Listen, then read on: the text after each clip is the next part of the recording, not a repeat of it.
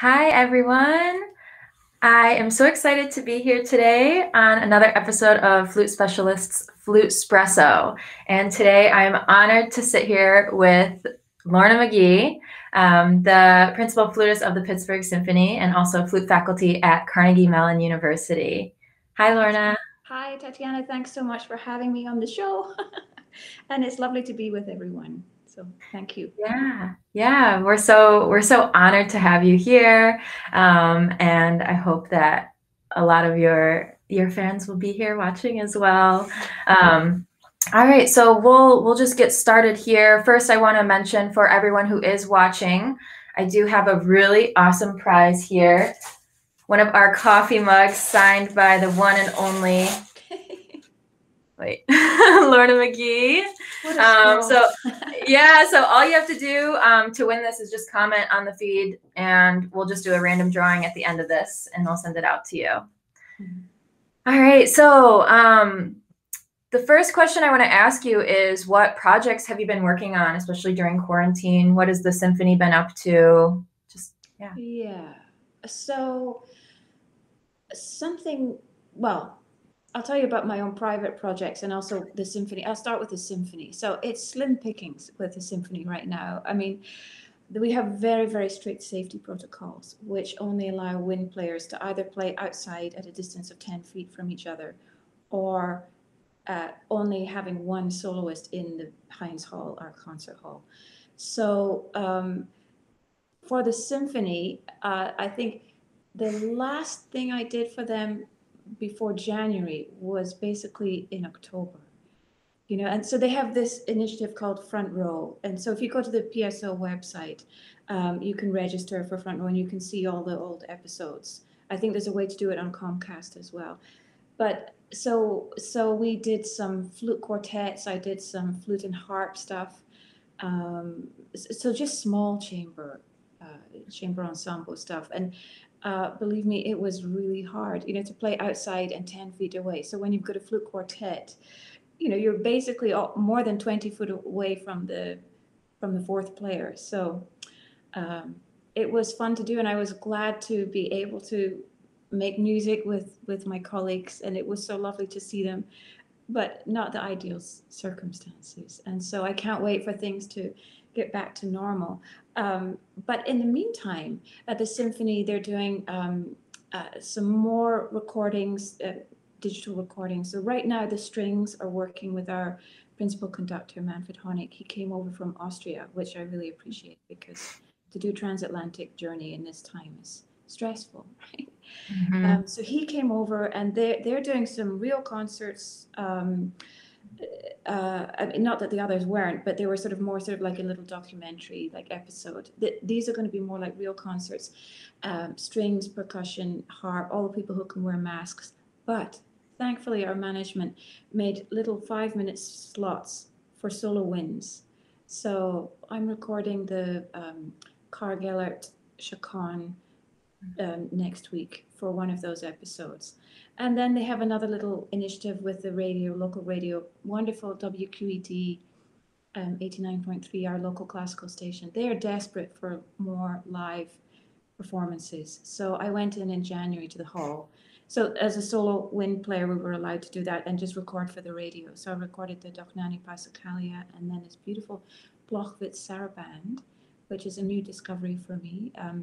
Blochwitz played in Bach's orchestra in Dresden. He was the second flute, I think, to Buffardin.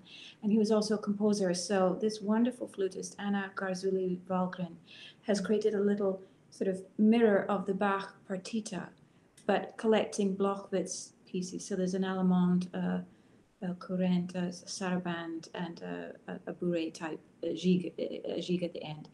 So it's a beautiful little piece. So I recorded the Saraband from that, and also a Telemann Fantasia. Telemann Fantasia number 9 is one of my favorites. And the instruction at the beginning is affettuoso, which means affectionately. And so I don't know, but during this time, I just find playing Baroque music so satisfying and so comforting. And especially that little Telemann Fantasia really I find it just really spoke to me. And I thought it's like this little letter sent through the centuries, this little affectionate letter that says, everything's going to be okay. Yeah. So those are the things I've been doing with the symphony. Um, the musicians, we have there's the official PSO channels, and then the musicians of the symphony of the PSO have their own Facebook page, and they have we do these little live Facebook concerts every Sunday night. So it's SNL, but it's not Saturday Night Live, it's Sunday Night Live. And so I've done a couple of those, and I'm doing another one this Sunday if people want to tune in. It's just a little half-hour broadcast from this room behind me. And that's on the Musicians of the PSO Facebook page at 6:30 on Sunday. So we've been doing little things like that. One of my friends in the orchestra was compiling recordings to send to seniors' homes so that they could have music to listen to. So I contributed some things to that. I've been teaching and various things that have kept me going are just nice challenges, like pieces that I've been able to spend a lot of time with, like the Dochnani Passacaglia, which I just adore. So just little projects along the way and various master classes and workshops online. It's been nice in a way. Little silver lining has been to work with some of the organizations back in Britain, because I'm British, I'm Scottish, and so I've done some master classes like over in Britain for the Royal Scottish Academy and this wonderful little St Mary's Music School in Edinburgh and the Royal Academy in London. So it's been nice to do those kind of things too. And then the kind of big project that I sort of started in the summer, I want to write a book about flute playing, but really about breathing and about the Alexander technique and the connection of, like, your breath is your musical medium. So I always say to my students, we're artists of the breath. So the book is going to be called Artists of the Breath, a book of inspiration. Hopefully it will be inspiring. Just looking at the connections. So really using the breath in making our peace with. Often on the flute we struggle with the breath. I certainly did a lot, running out of breath or feeling like you never have enough, and we kind of have this poverty mentality. But it's so lovely. Like, I'm very interested in the Alexander technique, and so how you use this instrument. And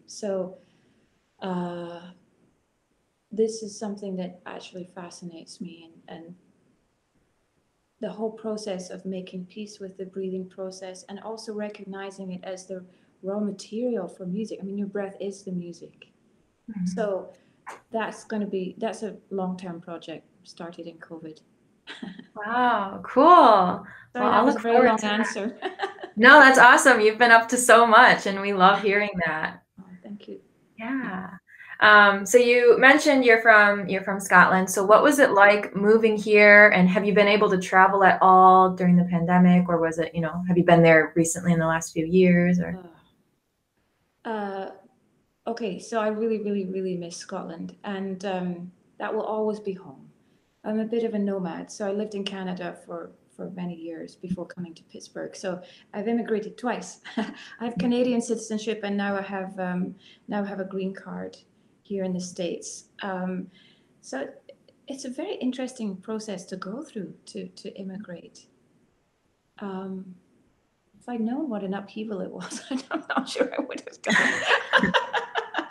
it.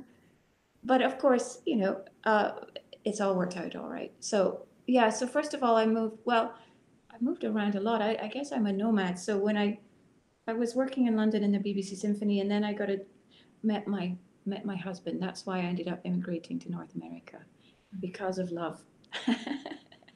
So my husband, David Harding, is a wonderful viola player, and when we met, he was playing in a wonderful string quartet called the Chester String Quartet, based in Indiana.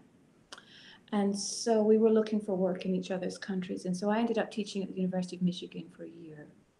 And then we ended up moving to Canada. He was offered a professorship at the University of British Columbia. So we moved to Canada and sort of made a life there for 12 years. And then we both ended up here in Pittsburgh. So I of course, at the Pittsburgh Symphony, and David teaches at Carnegie Mellon.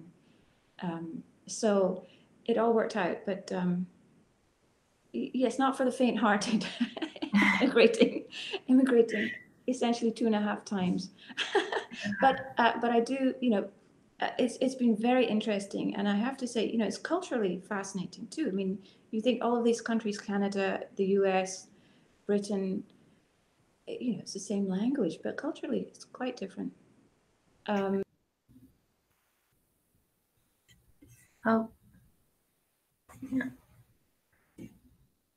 Sorry, guys. Hang on one second.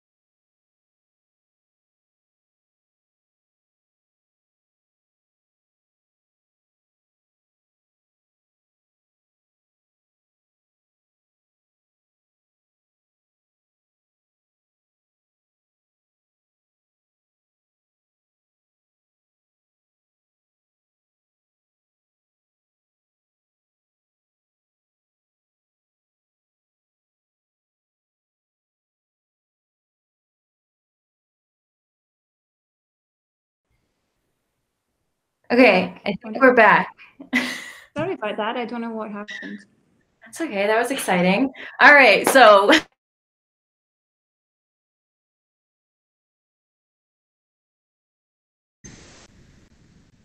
this works. Are we okay? Yeah, can you hear me? Yes, you froze for a minute. Oh, okay. I just want to make sure I'm on the Ethernet here and not on the. Sorry, this will just take a second. Okay. It should be on the Ethernet.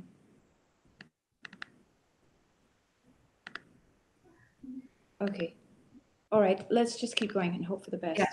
Yeah. So just to finish that question, I really miss Scotland. I was there last, not Christmas this year, but the previous Christmas, and of course it's just not possible. It's just not. I mean it.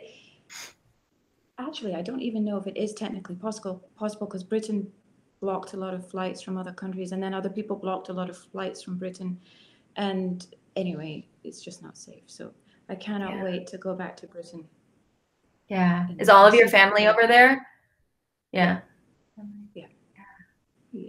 Well, hopefully that day will come soon. I'm sure many people are in the same boat, not being able to see families. We will get through this. Yes, definitely. Yeah. So I did get a question actually about your husband, and since you mentioned him, I know you do chamber music with him. So what is that like playing with him, and where can we hear your stuff? Where can we hear your music? Oh, okay. So we had a trio called Trio Verlaine. So that's spelled Verlaine. I think there should be a fair bit of that on YouTube now. I know Heidi Crutzen, the harpist, was putting some of our recordings up on YouTube.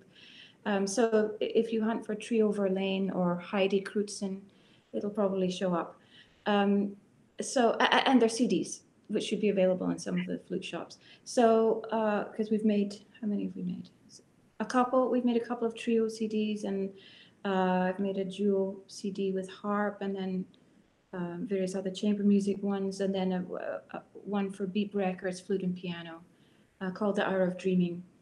Anyway, playing chamber music with David, I know a lot of couples just won't go near that territory of working together, but actually we love it. I mean, I love David's playing. It's just he makes the most gorgeous sound on the viola, and so actually some of those trio concerts that we did were some of my happiest concerts that I've ever done. You know, really great, and so we just all connected, and there was so much trust in that group. You know, trust of each other that you could do. I mean, you could be spontaneous. You could do. We could all do stuff, and people would react. It's not like you had to plan it all out and map it all out. I mean, there was such a degree of listening and receptivity and responding that it was just always a joy, and it was always different, which I love. I never like music to be like a prescription and just you kind of regurgitate. I mean, of course, you have to have a plan, but I mean, I live for that give and take. Honestly, that's what I think it's all about. And so we had a great time. I mean, the reason I'm saying it all in the past tense is that, we had this trio when we were all in Vancouver, and now we're in Pittsburgh, and Heidi, our harpist, is now the principal harp in the Philharmonia in London. So just the logistics, we haven't played together for quite a while, but it was anyway. I still do often play with David at chamber music festivals. Cool. Chamber music is my real love. I mean, I like the orchestra too, but I love chamber music even more. Do you have any tips for like chamber musicians or people who are interested in getting into chamber music? Oh, well, form a great group and be respectful to each other and inspire each other and challenge each other and work really, really hard. And then I think, do chamber music competitions. I mean, that would be how you would get a foot on the ladder, so Naumburg, things like that. There's not so many options for wins, actually.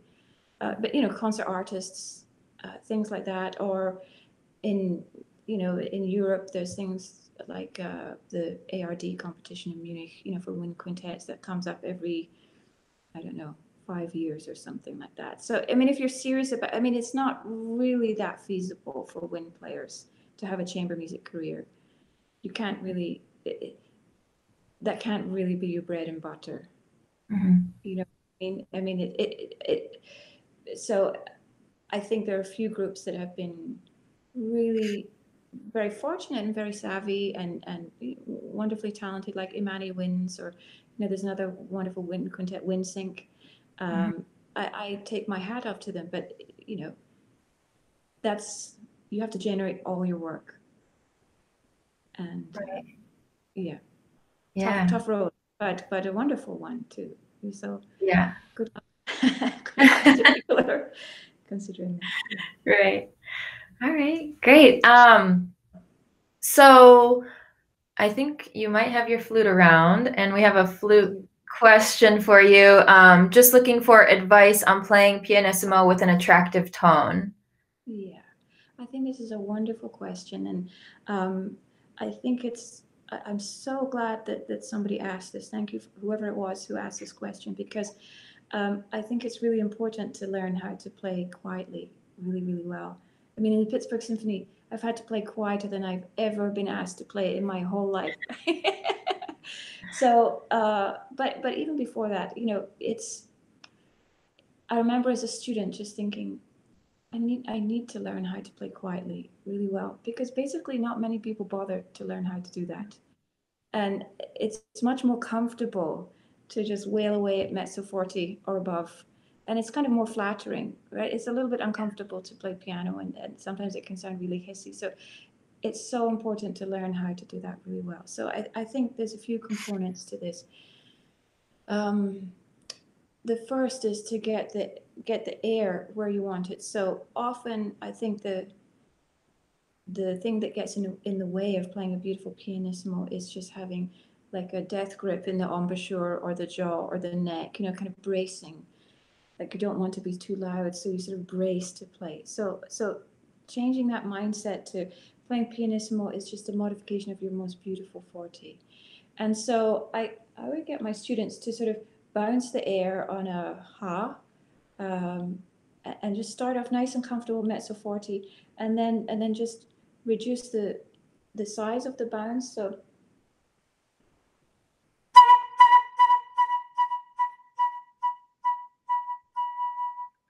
then until you get to the sort of range that you want, and then just hold it.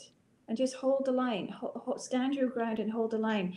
And of course, in order not to go flat when you're reducing the airspeed and the energy in the bounce, you have to slightly angle the air up the way. So if people want to try this, if you put your hand in front of your mouth and then you move your airstream up to the top of your fingers, that's sort of the direction you want to be going in when you're playing quietly, in order not to go flat. And in the same way that you can move the air up to the top of your fingers without any stress, it's the same on the flute. Mm-hmm. So I never ever think about trying to make a smaller hole or trying to withhold the air, because that's not really making music. To withhold is not making mm-hmm. music. It's whatever we do, it's communicating and it's going this way. So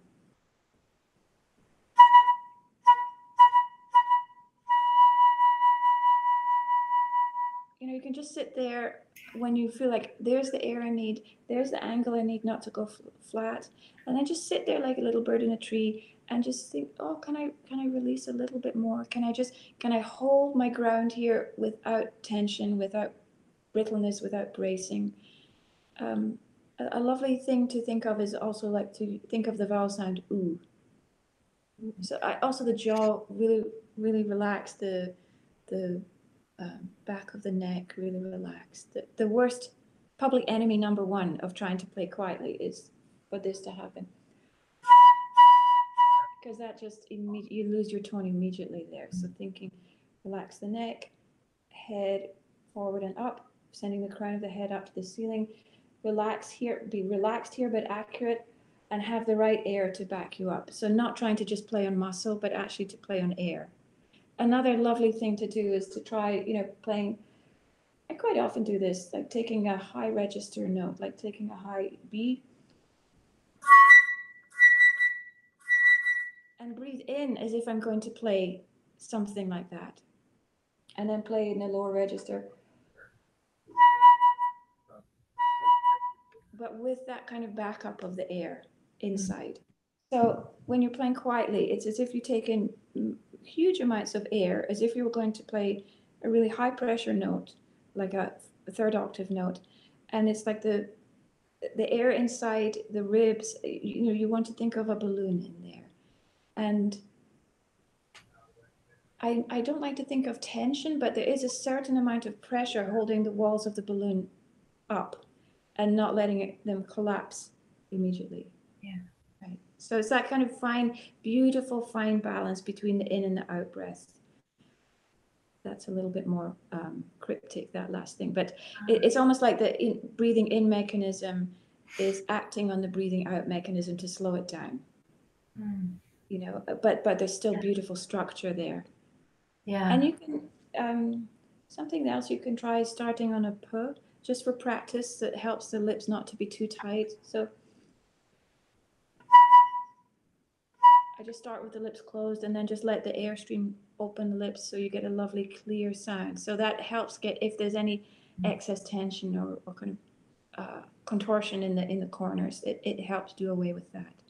And then you're just getting the air right and beautiful form here. So those are the things I can think about. You can also try note bending in quiet dynamics. If you don't know what note bending is, it's something that Trevor Y talks about in his tone book. You start very, very sharp with a very, very smiley face, and then you go very, very flat with a sad face. It doesn't look attractive. Just wondering about the wisdom of trying to do this online.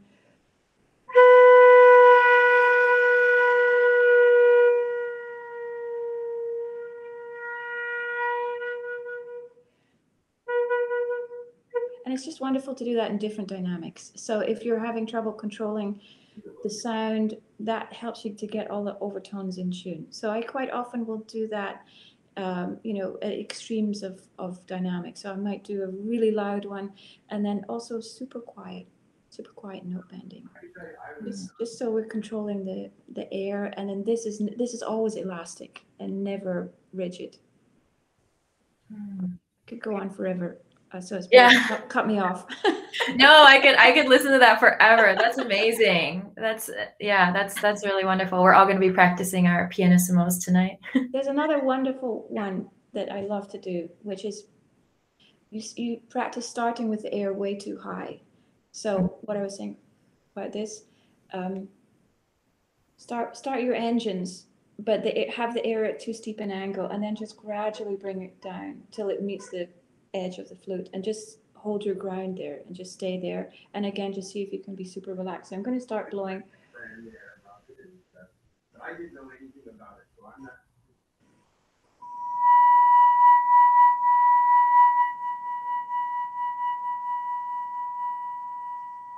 I mean, the air is judging, but anyway, that's a lovely exercise. Just bring the air down until it catches, but don't develop it. Just stay there. Anyway, in a relaxed way. Wow. Great. Yeah. That's so amazing. And it sounds so beautiful too. Oh, yeah, I would say it's definitely something I feel like I get a lot of tension when I'm playing pianissimo. I'm like trying to hold it back, so that's really great to hear that. I think having the mindset, whatever we're doing, we're communicating. So the energy is going this way, and you don't have to hide your light. It's not like you have to withhold your sound or it's just a modification of it, and it's still generous. Yeah. Beautiful. Full of life. Yeah. Yeah. Thank you for that. Okay. So, next question. Well, since you have your flute out, tell us a little bit about your flute or flutes and your setup. Yes. Yeah. Yes. All right. So this is the Altus 1807 AL. There's several different versions of the 1807. I think there's a PS model and an AL model. This is Altus limited edition. So what does that all mean, and why do I play this flute? So I grew up in Britain, and I studied with William Bennett, and of course he introduced me to the Louis Lot flutes. So I have 3 of them. I have 3 Louis Lots and an old Bonneville flute as well. And I love those old French instruments. So if people are not familiar with that name, Louis Lot was a maker in Paris, sort of from the 1860s. I think he started making metal flutes around 1860.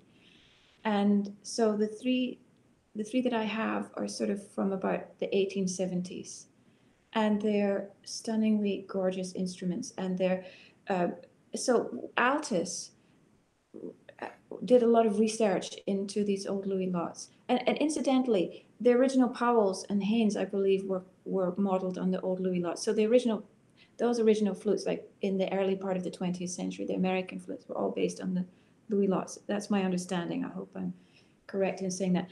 So more recently, Altus has sort of explored what are the properties of these beautiful old French instruments. So actually, they're very, very light. They're seamed tubes, which means they start off with a flat piece of metal and then are rolled into the cylinder, and so they have a seam. So most modern flutes come already in a cylinder. They're not seamed. So there's a certain method of construction called seamed tube. So that's what this instrument has. Not all the Altus flutes have it, but this one does. And they also analyzed the metal. So the silver of the old Louis Lots was quite impure. So I guess Altus made their own recipe. I don't know the technical details of it, but the silver that they use is their own concoction, sort of inspired by the dirty silver of the old Louis Lots.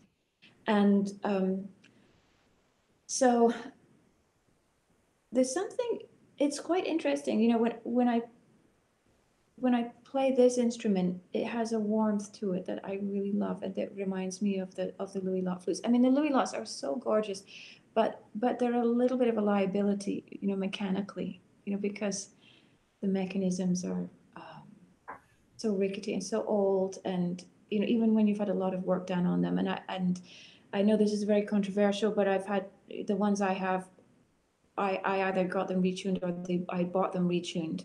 So some people believe you shouldn't touch those old Louis lots. You should keep them in pristine condition, and there is an argument for that too. And I think I see both sides of that argument as valid. It's so beautiful to be able to play them, and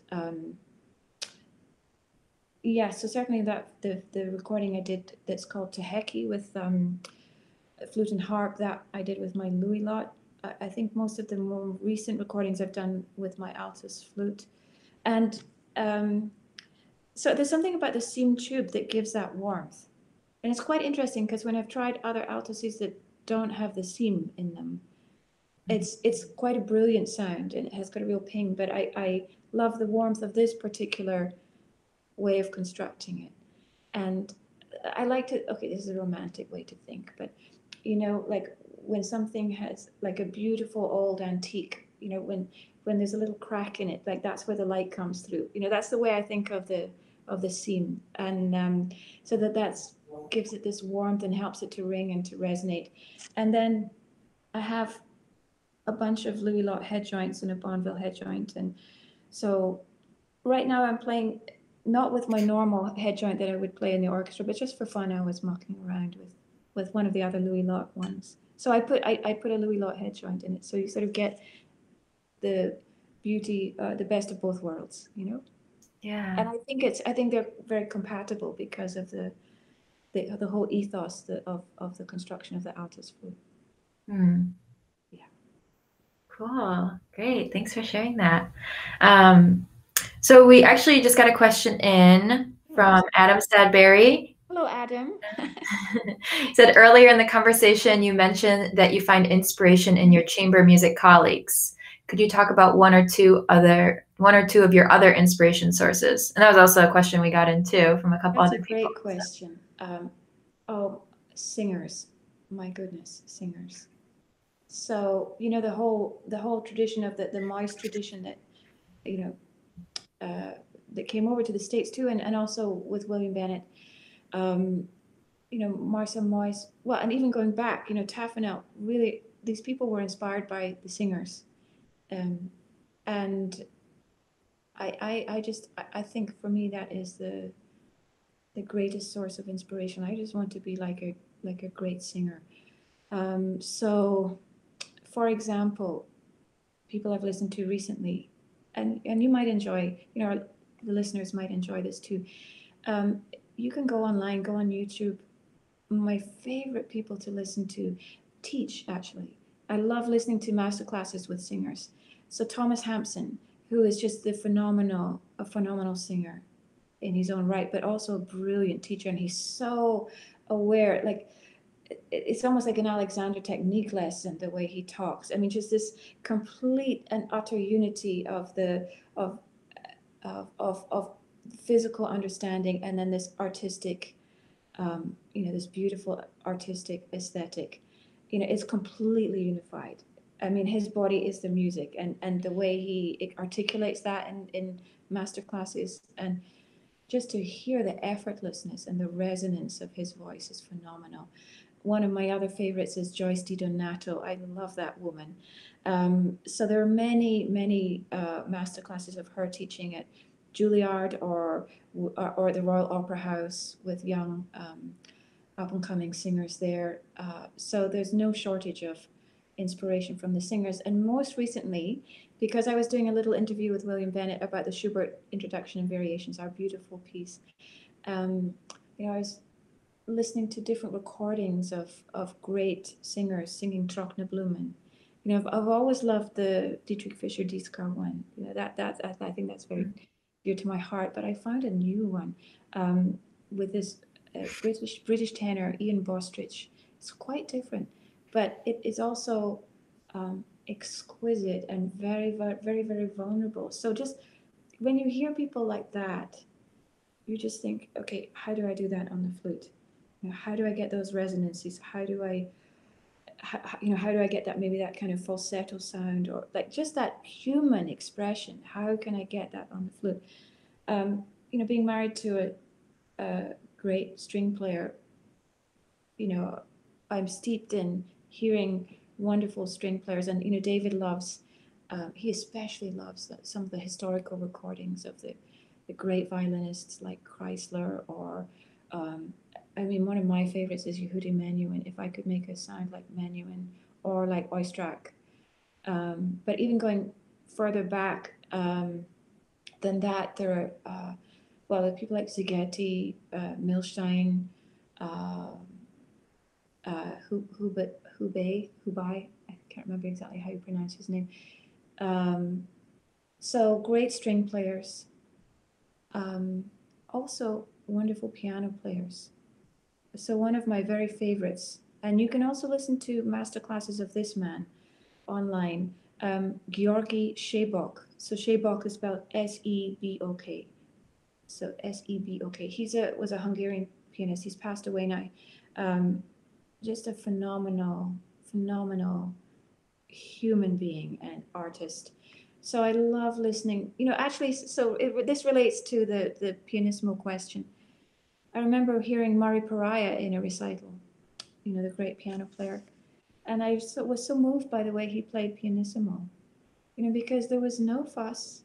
It was just this beautiful, this light touch, but no sort of, none of this, and I just thought, actually, that always stuck with me. I've never forgotten that. I just thought, oh, it's possible. So, I mean, that in the musical realm, those are where I find inspiration. And then other, I think one of my big aspirations in life is not to put ourselves in too small a box, not to be an instrumentalist, not to be a flute operator, but what does it mean to be an artist? So I think about questions like that a lot, and I love listening to authors. I love reading novels. I love going to art galleries, things like that. What inspired other people, and what incredible courage, like to put that novel on the page.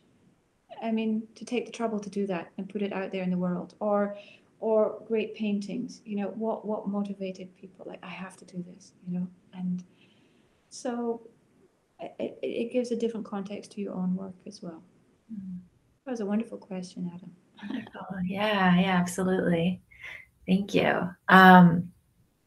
So I guess to end it with another question, just what is some advice that you have in staying disciplined, especially nowadays when there aren't as many performances in sight?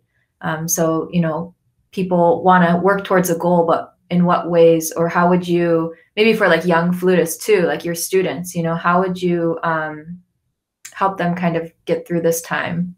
Yeah, it's difficult, I know. I think I could offer two ways of thinking about it. In a way, to reframe it in one's mind as, actually, we'll probably never have this kind of pause again. So I think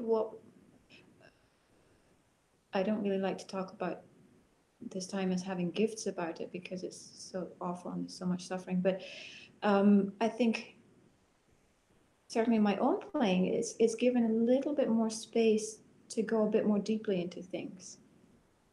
So for example, in your own playing, are there things that you would like to sort of get to the bottom of a little bit? So for me, it always comes back to the breathing. So I've been taking several online courses with great Alexander teachers. One's a singer, and then another one I'm taking right now online with a wonderful teacher in New York.